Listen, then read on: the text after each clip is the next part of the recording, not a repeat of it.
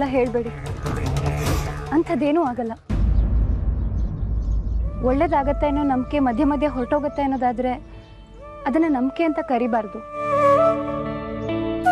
ನಾವು ಯಾರಿಗೂ ಕೆಟ್ಟದ್ದು ಮಾಡಿಲ್ಲ ಅನ್ನೋದು ನನಗೆ ಗೊತ್ತಿದೆ. ತೊಂದರೆ ಬರಬಹುದು, ಆದರೆ ಅನ್ಯಾಯ ಆಗತ್ತೆ ಅಂತ ನನಗನ್ಸಲ್ಲ.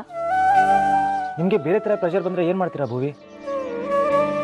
ತ್ಯಾಗ ಅನ್ನೋ ಮಾತೆಲ್ಲ ಬಂದರೆ? ತ್ಯಾಗ ಮಾಡಿದ್ರೆ ಅದು ಪ್ರೀತಿ ಹೇಗಾಗತ್ತೆ ಹೇಳಿ? ಪ್ರೀತಿ ಅಂದರೆ ಒಬ್ಬರನ್ನ ಪ್ರೀತಿಸೋದು, ಅವ್ರಿಗೆ ಒಳ್ಳೇದಾಗೋ ಹಾಗೆ ನೋಡ್ಕೊಳ್ಳೋದು ಅಷ್ಟೇ. ಆದರೆ ನಿಮ್ಮ ಪ್ರೀತಿನ ತ್ಯಾಗ ಮಾಡಿದ್ರೆ ನಿಮಗೆ ಒಳ್ಳೇದಾಗತ್ತಾ? ನೀವು ಸುಖವಾಗಿರ್ತೀರಾ? ಇಲ್ಲ ಅಂತ ನನಗೆ ಗೊತ್ತಿದೆ. ನಾನಂತೂ ಸುಖವಾಗಿ ಬದುಕೋದಿಲ್ಲ, ಅದು ನನಗೆ ಗೊತ್ತಿದೆ.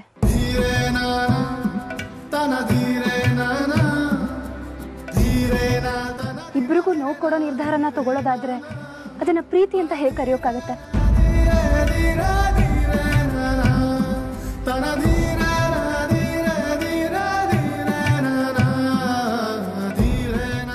ಇದೇ ಕಾರಣಕ್ಕೆ ನಂಗೆ ವರು ಇಷ್ಟ ಆಗೋದು.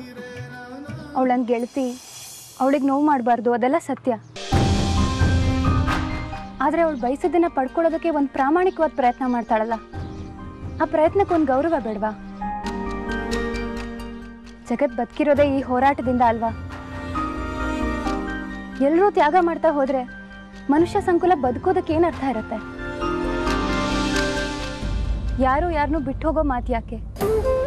ಇಲ್ಲಿ ಹೋರಾಟ ಮಾಡದೆ ಯಾರೂ ಬಿಟ್ಕೊಡೋರಿಲ್ಲ. ನಾನು ಅಷ್ಟೇ, ರತ್ನಮ್ಮನೂ ಅಷ್ಟೇ. ಬೇರೆಯವ್ರಿಗೆ ಕೆಟ್ಟದ್ದು ಬಯಸಲ್ಲ, ಹಾಗಂತ ಹೋರಾಟ ಮಾಡದೆ ಶಸ್ತ್ರನ ಕೆಳಗಿಳಿಸಲ್ಲ. ನಾವು ನಂಬಿದ್ದನ್ನ ಪಡ್ಕೊಳ್ಳೋದಕ್ಕೆ ಹೋರಾಡದೇ ಇದ್ರೆ ಅದು ಹೋರಾಟನೇ ಅಲ್ಲ. ಹೋರಾಟ ಅಂದ ತಕ್ಷಣ ಇನ್ನೊಬ್ಬರನ್ನ ಸೋಲ್ಸೋದು ಅಂತ ಅರ್ಥ ಅಲ್ಲ. ನಮಗೆ ನಮ್ಮವ್ರಿಗೆ ಬೇಕಾದನ್ನ ಪಡ್ಕೊಳ್ಳೋದಕ್ಕೆ ಬೇರೆಯವ್ರಿಗೆ ತೊಂದರೆ ಆಗದಿರೋ ಹಾಗೆ ಪ್ರಯತ್ನ ಪಡೋದು. ಈ ವಿಷಯದಲ್ಲಿ ರತ್ನಮ್ಮನೂ ಸೋಲೋದಿಲ್ಲ, ನಾನು ಸೋಲೋದಿಲ್ಲ ಅನ್ನೋ ನಂಬಿಕೆ ನನಗಿದೆ. ಇನ್ನೊಂದ್ಸಲ ಬಿಟ್ಟು ಹೋಗೋ ಮಾತಾಡಬೇಡಿ.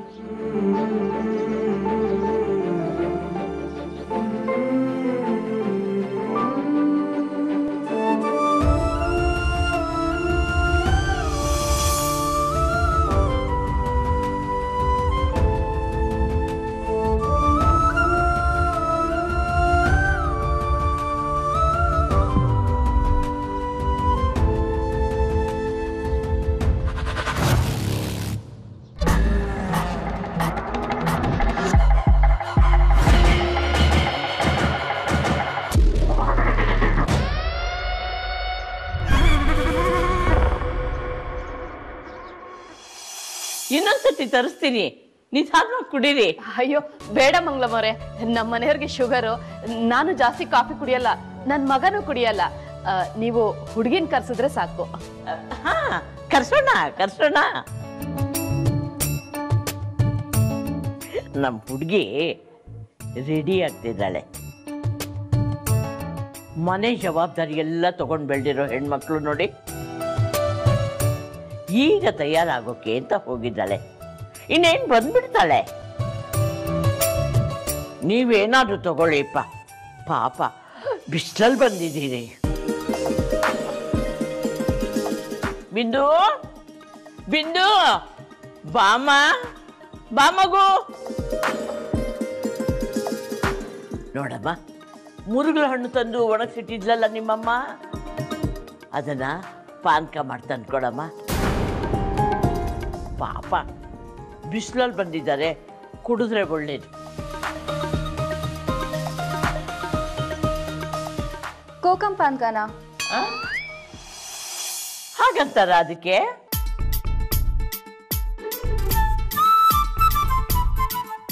ಈಗ ತಾನೇ ಕಾಫಿ ಕುಡಿಸಿದ್ದೀರಿ, ಅದ್ರ ಮೇಲೆ ಕಬ್ಬಿನ ಹಾಲು, ಜೊತೆಗೆ ಪಾನಕ ಕುಡಿದ್ರೆ ಮತ್ತೇನಾದ್ರೂ ಆಗ್ಬಿಡತ್ತೆ ಮಂಗಳಮ್ಮ. ತುಂಬಾ ಸಂಕೋಚ ಪಟ್ಕೋತೀರಪ್ಪ ನೀವು. ನಾನು ಹೇಳ್ತಿದ್ದೀನಲ್ಲ, ಏನೂ ಆಗಲ್ಲ. ಅಯ್ಯೋ, ಅದು ನೀನು ಅಂಗಡಿಯಲ್ಲಿ ತಗೊಳ್ಳೋ ವಸ್ತುನಾ? ಎಲ್ಲ ಮನೇಲಿ ಇರೋದೆ. ನಾನು ಇಂಥ ವಯಸ್ಸಲ್ಲಿ ಹಣ್ಣು ಬದುಕಿ ಅವನ್ನೆಲ್ಲ ತಿಂದು ಕುಡಿದು ಹೇಗೆ ಆರಾಮಾಗಿದ್ದೀನಿ. ನೀವೇನು ಹೀಗೆ ಹೆದರ್ಕೋತೀರಲ್ಲ? ಬಿಂದು ಪಾನ್ಕ ತಗೊಂಡ್ ಬಾಮ್ಮ. ಅಜ್ಜಿ ನೀವೇನು ತಿಳ್ಕೊಳ್ಳದೆ ಇದ್ರೆ ಹುಡುಗಿನ ಕರೆಸಿ ಮಾತಾಡೋಣ. ಗೊತ್ತಪ್ಪ, ಕರೆಸ್ತಿದ್ದಿ. ಏನು ಅವಸರ ನಿನಗೆ? ಅಮ್ಮ ಬರು, ಭೂಮಿಯಲ್ಲಿ ಸ್ವಲ್ಪ ಕರಿಯಮ್ಮ.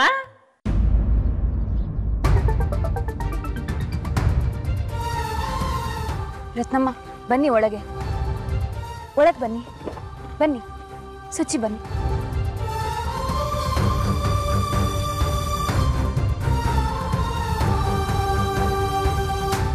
ಬಾ ಸುಚಿ.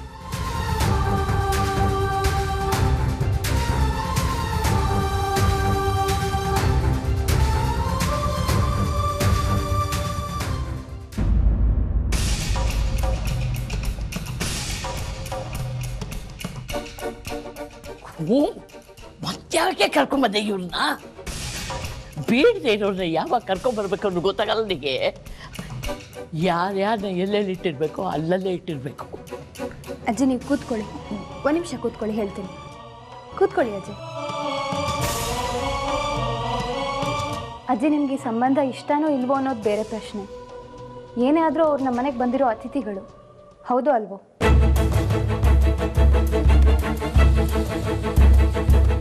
ಮೇಲಿಂದ ರತ್ನಮ್ಮನ ಆರೋಗ್ಯ ಸರಿ ಇಲ್ಲ. ಕೋಪದಲ್ಲಿ ನೀವೇನೇನೋ ಮಾತಾಡ್ತೀರಾ ಅನ್ನೋದು ಬಿಟ್ರೆ ಮನೆಗೆ ಬಂದವ್ರನ್ನ ಆಚೆ ಕಳಿಸೋಷ್ಟು ನಿರ್ದಯಿ ನೀವಲ್ಲ.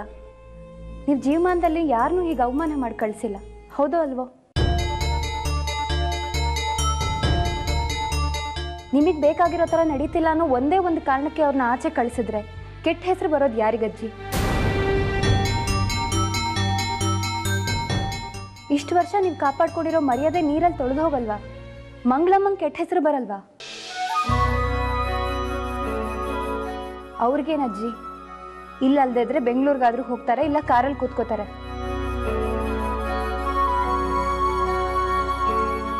ಆದ್ರೆ ಮನೆ ಬಾಗ್ಲಿಗೆ ಬಂದವ್ರಿಗೆ ನಾವೇನ್ ಮಾಡಿದ್ವಿ ಹೇಳಿ?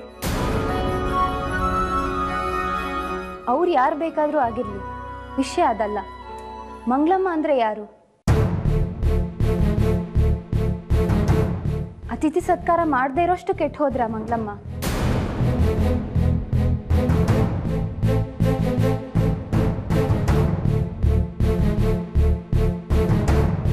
ಬನ್ನಿಮ್ಮ, ಕೂತ್ಕೊಳ್ಳಿ. ದಯವಿಟ್ಟು ಬನ್ನಿ. ಜಗಣ್ಣ ಬನ್ನಿ, ನೀವು ಕೂತ್ಕೊಳ್ಳಿ.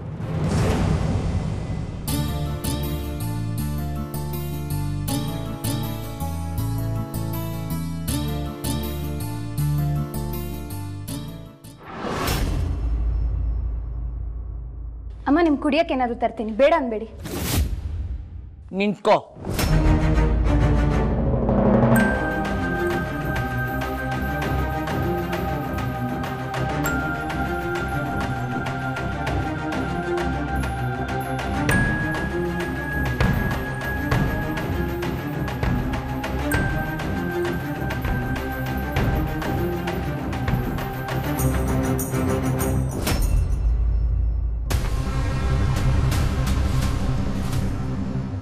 ಬರು, ನೀನು ಯಾವಾಗ ಬಂದೆಮ್ಮ? ಹೇಗಿದೆಯಾ? ಚೆನ್ನಾಗಿದ್ದೀನಿ ಮೇಡಮ್. ಭುವಿ ಬಂದಲ್ಲ, ಅವಳು ಬಂದಮೇಲೆ ಬಂದೆ.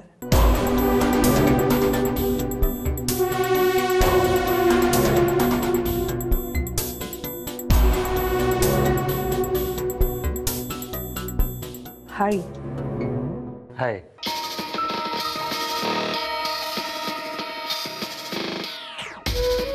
ಶೂಡು ಪರಿಚಯ ಇದೆಯಾ ಅವಳಿಗೆ? ಕಚ್ಗೆಟ್ಟವಳ ಮೇಡಮ್ ಅಂತ ಕರೀತಾಳಲ್ಲ. ಈಗ ಉಳಿದಿರೋದೆಲ್ಲ ಸಾಕು, ವಿಷಯಕ್ಕೆ ಬರೋಣ.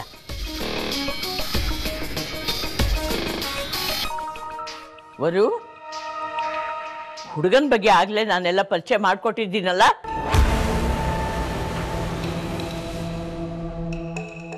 ಹುಡುಗ ಎಷ್ಟು ಶ್ರೀಮಂತ, ಏನು ಎತ್ತ ಎಲ್ಲ ಗೊತ್ತು ತಾನೆ. ನಿನ್ನ ಗೆಳತಿಗೂ ಎಲ್ಲ ಹೇಳಿದೀಯಾ ಅಂತ ಅನ್ಕೋತೀನಿ. ಮುಂದಿನ ಕಾರ್ಯಕ್ರಮ ಶುರು ಹಚ್ಕೊಂಡ್ಬಿಡೋಣವಾ?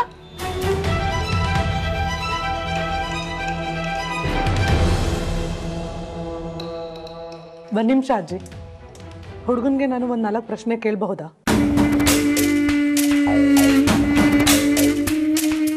ನೀನಾ ಪ್ರಶ್ನೆ ಕೇಳ್ತೀಯ? ಸರಿ, ಕೇಳು ಕೇಳು. ನಿನ್ನ ಸ್ನೇಹಿತಿಗೆ ತಕ್ಕ ಹುಡುಗ ಹೌದು ಅಲ್ಲೋ ಅಂತ ಅನುಮಾನ ನಿನಗಿದ್ರೆ ಕೇಳು, ನಂದೇನ್ ತಕರಾರಿಲ್ಲ. ನೋಡಪ್ಪ, ಬೆಂಗಳೂರು ಕಡೆ ಇರೋ ಹುಡುಗಿ 4 ಪ್ರಶ್ನೆ ಕೇಳಿದ್ರೆ ತಪ್ಪು ತಿಳ್ಕೊಬೇಡ. ಈ ಹುಡುಗಿ 4 ಕಡೆ ಓಡಾಡ್ದೋಳು, ದೊಡ್ಡ ದೊಡ್ಡ ಮದುವೆ ಮಾಡಿಸಿರೋಳು. ಅವಳಿಗೂ ನಾನು ಹುಡ್ಕೊಂಡು ಬಂದಿರೋ ಹುಡುಗ ಹೇಗೆ ಅಂತ ಗೊತ್ತಾಗ್ಬೇಕಲ್ವಾ? ನೀನು ಚೆನ್ನಾಗಿ ಉತ್ತರ ಕೊಡ್ಬೇಕು, ಬಿಡಬೇಡ. ಹೂಡು ಬಾಣ.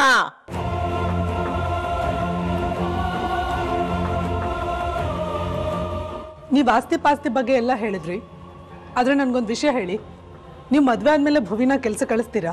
ಮದುವೆ ಆದ್ಮೇಲೆ ಕೆಲಸ ಯಾಕೆ ಮಾಡಬೇಕು? ಯಾಕೆ ಅಂದ್ರೆ ಏನ್ರಿ, ಮತ್ತೇನು ಸುಮ್ಮನೆ ಮನೇಲಿ ಕೂತ್ಕೋಬೇಕಾ? ಮತ್ತೇನು ಮಾಡ್ತಾಳೆ?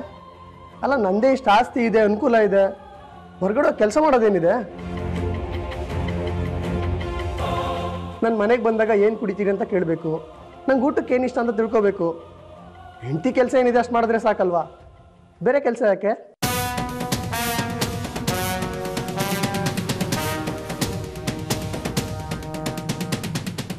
ನಿಮ್ಮ ಕಡೆ ಮನೆ ಕೆಲಸದವ್ರು ಸಿಗಲ್ವಾ?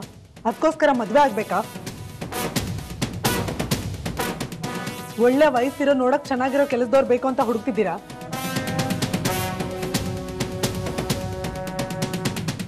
ಅಥವಾ ನಿಮ್ ಕಷ್ಟ ಸುಖಕ್ಕೆ ಜೊತೆ ಆಗೋ ಹುಡುಗಿನ ಹುಡುಕ್ತಿದ್ದೀರಾ? ನಿಮಗೆ ಎಷ್ಟು ಗೊತ್ತಿದೆ ಅಂತ ನನಗೆ ಗೊತ್ತಾಯ್ತು. ನಿಮಗೆ ಬೇಕಾಗಿರೋ ಹೆಂಡತಿ ಇಲ್ಲಿಲ್ಲ.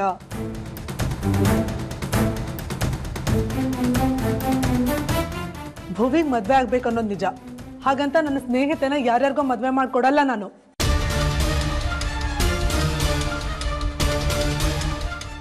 ಏನ್ರಿ ಹಾಗೆಲ್ಲ ಅಂದ್ರೆ? ನಿಮಗೆ ಗಂಡ ಹೆಂಡತಿ ಹೇಗಿರ್ಬೇಕು ಅಂದ್ರೆ ಗೊತ್ತಿಲ್ಲ ಅನ್ಸುತ್ತೆ. ನಿಮ್ಗೆ ಯಾವ ಥರ ಹೆಂಡತಿ ಬೇಕು ಅಂತ ನನಗೆ ಗೊತ್ತಾಯ್ತು. ನಿಮಗೆ ಬೇಕಾಗಿರೋ ಹೆಂಡತಿ ಇಲ್ಲಿ ಸಿಗಲ್ಲ. ಅರೆ, ನಿಮ್ದೊಳ್ಳೆ ಕತೆ ಆಯ್ತಲ್ಲ. ನಿಮ್ಮನ್ನು ಯಾರಿಗೆ ಕೇಳಿದ್ದು? ಹುಡುಗಿ ಕೇಳಬೇಕು, ಆ ಹುಡುಗಿ ಹೇಳ್ಬೇಕು. ಭುವಿ, ನೀನು ಹೇಳು.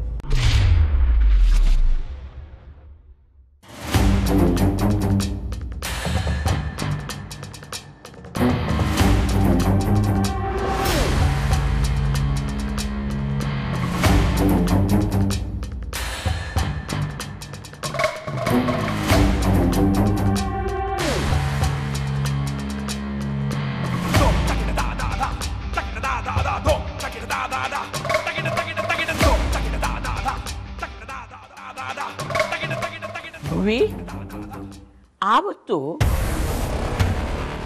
ಬಿಂದು ಮದುವೆ ಮುಖ್ಯ ಅಂದಿದ್ದೆ. ಈಗ ಬಿಂದು ಮದುವೆ ಇತ್ಯರ್ಥ ಆಯ್ತಲ್ಲ.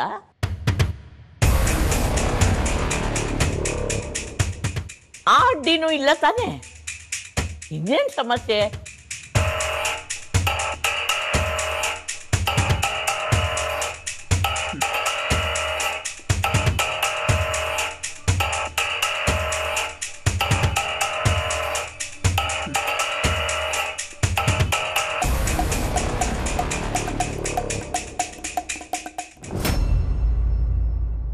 ಇದೇನಿದು?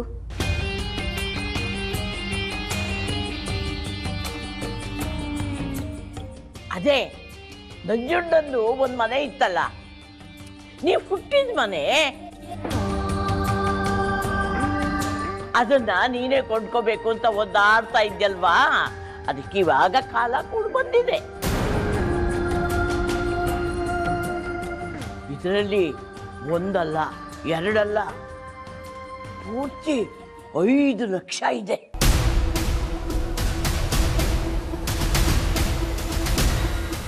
ಜೀವನದಲ್ಲಿ ಒಟ್ಟಿಗೆ ಇಷ್ಟೊಂದು ದುಡ್ಡು ಯಾವತ್ತಾದ್ರೂ ನೋಡಿದೀಯಾ?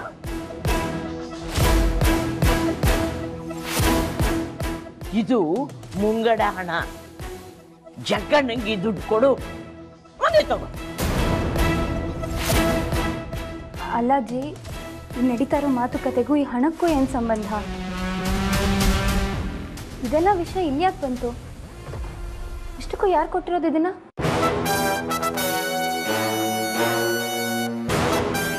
ಇಷ್ಟು ಜನರಲ್ಲಿ ಇಷ್ಟೊಂದು ದುಡ್ಡು ಒಟ್ಟಿಗೆ ಕೊಡೋ ತಾಕತ್ತು ಯಾರಿಗಿದೆ?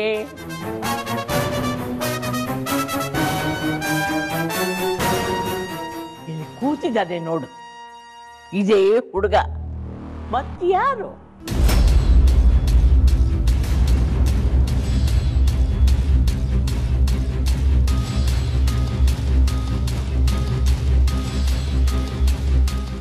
ಹಾಗೆ ಕೊಟ್ಟಿಲ್ಲಮ್ಮ, ನನ್ನ 4 ಗುಂಟೆ ಜಮೀನು ಅಡ ಇಟ್ಟಿದ್ದೀನಿ.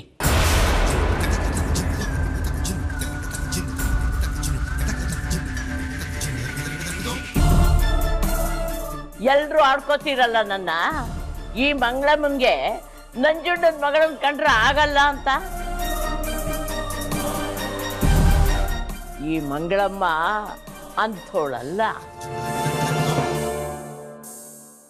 ನಂಜುಂಡ ನಿನ್ನ ಅರ್ಥಕ್ಕೆ ಕೈ ಬಿಟ್ಟು ಹೋಗಿರಬಹುದು, ಆದರೆ ಈ ಮಂಗಳಮ್ಮ ಕೈ ಬಿಡಲ್ಲ.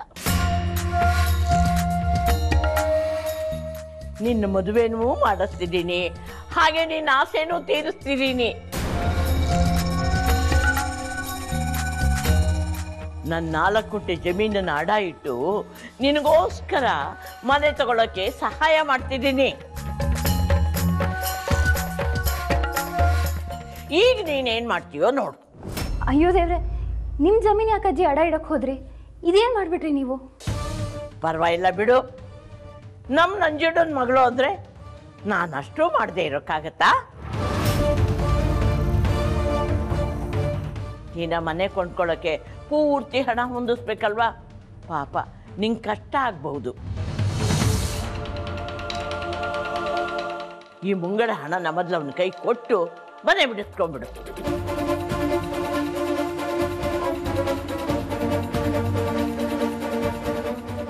ಈ ಹಣನ ಜಗಣ್ಣಂಗೆ ಕೊಡಮ್ಮ, ಎಲ್ರೆದುರಿಗೂ ಇತ್ಯರ್ಥ ಆಗಿಬಿಡ್ಲಿ. ಮಂಗಳಮ್ಮ, ಏನಿದೆಲ್ಲ? ನೋಡು, ನಂಜುಂಡ ಅಂತ ಜೀವದ ಗೆಳೆಯ ಅಂತ ಹೇಳ್ತಾ ಇದ್ದೆ ಅಲ್ವಾ? ಈಗ ಮೊನ್ನೆ ತಗೋತಿದ್ದೀವಿ. ಬಣ್ಣ ಗಿಣ್ಣ ಎಲ್ಲ ಹೊಡೆಸ್ಕೊಡ್ಬೇಕು. ನಂಜುಂಡ ಬದುಕಿದ ಮನೆ, ಸ್ವಲ್ಪನೂ ಹಾಳಾಗಬಾರ್ದು. ಭುವಿಗೆ ವಾಪಸ್ ಆ ಮನೆ ಸಿಗ್ತಾ ಇದೆ, ಅವಳಿಗೆ ಸಂತೋಷ ಆಗ್ಬೇಕು ತಾನೇ?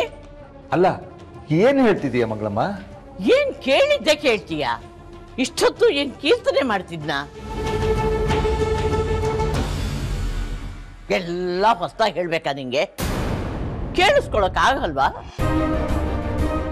ನನ್ನ ಇನ್ನು ಮುಂದೆ 4 ಗುಂಟೆ ಮಂಗಳಮ್ಮ ಅಂತ ಯಾರು ಕರೆಯೋದು ಬೇಡ.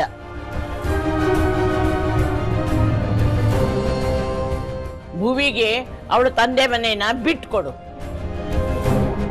ನಂಜುಂಡ ಇದ್ದಾಗಲೇ ಮಾಡಬೇಕಿತ್ತು, ಇವಾಗ ತನ್ನಿಂದ ಇದಾಗ್ತಿದೆ.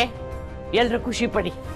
ಇದೇ ನೆಪದಲ್ಲಿ ಒಂದು ಮಂಗಳಕರವಾದ ಕೆಲಸನೂ ಆಗೋಗ್ಲಿ.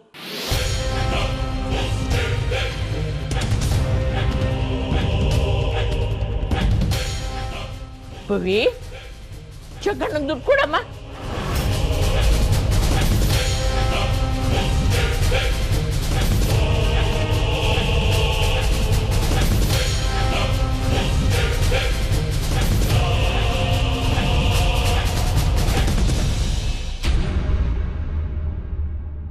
ತಗೊಳ್ಳಿ ನಿಮ್ಮ ದುಡ್ಡು, ದಯವಿಟ್ಟು ತಗೊಳ್ಳಿ.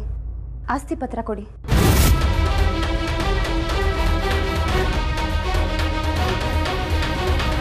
ತಗೊಳ್ಳಿ ಸರ್.